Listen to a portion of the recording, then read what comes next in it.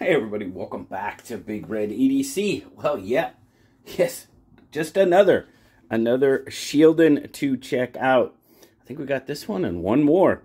But this one is the Cyberdashi. Interesting names for these. I mean, the last one I looked at was the Rain. Okay, so this one's a little bit more eclectic, if you will, and it is in the design as well. And you'll remember, I said one of the things I like about Shieldon is they collaborate with a lot of different designers, and this one is no exception. This is an Antimonov design, so very cool. Obviously, you've got this red, black, G10 carbon fiber handle going on. Pretty cool. Got a little bit of contouring going on as well. I like it. Overall, nested liners, open construction. Now, you do have a pop of color, not only on the pocket clip, but on the thumb studs as well. Titanium clip, very nice. Definitely liking that. Thumb studs are titanium as well. Overall fit and finish, again, done pretty darn well. Centering looks to be right on point. Everything chamfered off, done very, very nicely. Pocket clip has been turned down very nicely. Just overall, again, pretty well done. And we've seen a few of these now. Not only have we seen a few of their production models, but we've also seen a couple of their OEMs recently. And all of them have been done pretty well. The Rain, we developed some lock stick on that one. But that can happen at times. We'll see what we can do to correct that. But yeah, overall fit and finish done very, very nicely. Now, you pretty much got the thumb studs for, ooh, look at that blade. Thumb studs for deployment on this one. Reverse flicking, yeah, not for me. It's tucked in there pretty well. Some of you expert reverse flickers may be able to get it, but yeah, not for me, but it flips out so nicely on the thumb studs. No issues whatsoever. Action is really, really good. Jumps out there really nicely. Now you've got this sort of, they're calling it a sheep's foot blade. A little bit different, modified sheep's foot. Okay, I'll go with that. Got some speed holes there across the top. Very interesting. Just kind of gives it a little flair. 154 cm. There's the Cyberdashi Antimonov design. There you go. 154 cm. That's pretty much what we've been seeing on all of these Shieldon knives. Now, got a pretty decent access to the liner lock there. It's pretty easy to manipulate. No issues. Don't have to dig in at all. Very, very nice. And again, action is really, really sweet on this one. Get it past the detent ball and just roll it around. Very nice. You do have the forward choil there. Can you choke up? I can. I can choke up pretty well on it. I've got enough room. I've got a decent amount of room left over. I'm still kind of back on the handle, as you can see there. But not too bad. You do have some jimping up here. If I normal grip, I'm still pretty much past the jimping, especially in the choked up grip. But then again, as you can see, it's not very deep. It's not very deep jimping. I tried to combine those words. So it doesn't really aid in the grip. It's pretty much just there for looks, in my opinion.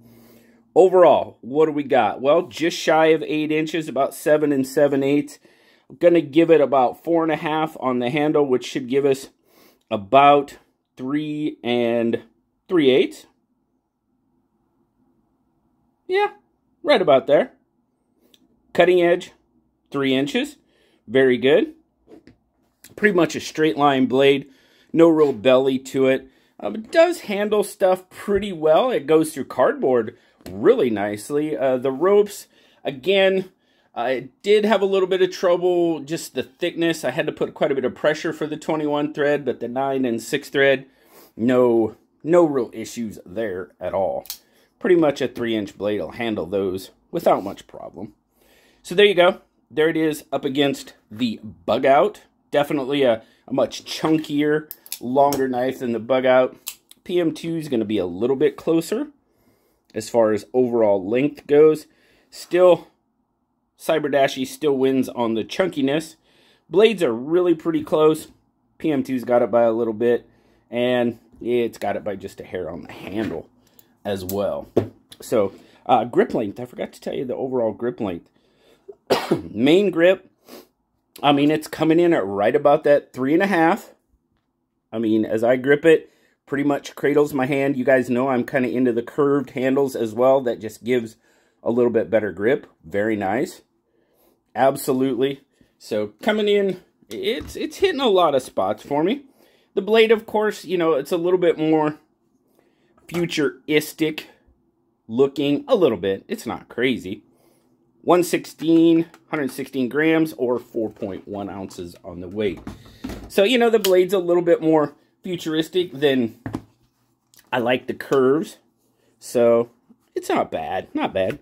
So, in the pocket, you see there, it took a little bit of force to get it down, but that means we got a really good grip. Really good grip. It's not going anywhere. As you can see, it's a low profile clip. So, you do have a decent ramp on it, though. So, it takes a little bit of pressure to go in, but man, retention, fantastic. So, overall thoughts. Fit and finish, it checks the box there. No real issues at all. Action, I think we've got that box checked as well. 100%. Jumps out really nicely on the thumb studs and just roll it over. Cage ceramic bearings in the pivot. So, rolls very nicely. I mean, that's all roll. There's no shake going up. Well, my little bit of natural shake that I have, but doesn't need any help. It rolls over very nicely. Now, the big one for me, ergos. Guys, it's checking that box as well.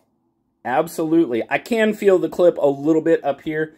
No real issues, though. I feel it. That's about it. It's not a hot spot. It doesn't cause me any issues. Really liking the curvature of the handle. You know, the 3.5 inch on that grip length is right where I like it. So overall, yeah, the Cyberdashi is checking a lot of boxes. No stick whatsoever. Let's see here. Where do we got? We pretty much have full engagement of that liner. We might be missing just a hair, but not too much.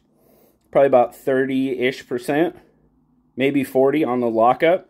So good solid lockup, no weeble, no wobble, no issues there whatsoever. It feels like a really good solid knife. Now, we've seen 4 of these so far. We've seen 4 of the production models. As I mentioned before, the Rain, we did induce a little bit of lock stick on that. I haven't tried to, you know, I haven't done all the tips and tricks. I did try to clean off the lock face and stuff like that, but it was still there. So, you know, some graphite, some Sharpie, maybe just a little bit of emery cloth may fix that. We'll have to see. But this one, no issues whatsoever. Cyberdashi, Cyberdashi's checking quite a few of the boxes for me. Like I said, if it had a little bit more rounded blade, aesthetically, I'd be all over it. But as it is, not a bad knife at all. Shieldon's got him another pretty decent knife here. I have to thank Shieldon for sending all these out. Like I said, got one more to check out from them. Very, very cool. And I got to thank you guys for stopping by and checking it out with me as well. Hope you have... Oh, I didn't tell you the price. This one's coming in a little bit larger. The pricing has been pretty darn good. A little bit, let's say, not better, but a little more elaborate handle material with the G10 carbon fiber mix. Still 154 cm. This one's coming in at right around $100. So, there you go. Appreciate you guys. Thank you so much for stopping by. As always, I hope you have a wonderful rest of your day. Like, subscribe, leave me that comment. You know I love talking to you. Until next time, guys, I'll talk to you later. Bye-bye.